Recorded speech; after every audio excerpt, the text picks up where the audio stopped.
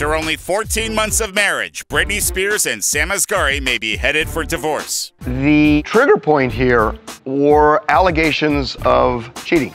We had kind of seen that this thing was rocky, and we knew that there were troubles in the last few months. He wasn't living at the house much. He actually totally moved out a week ago, and now he's living on his own. He believes that she was cheating, though we don't know if that's true. Yeah, I mean, we don't know what he confronted her with is true, whether she did or didn't, but he believes it.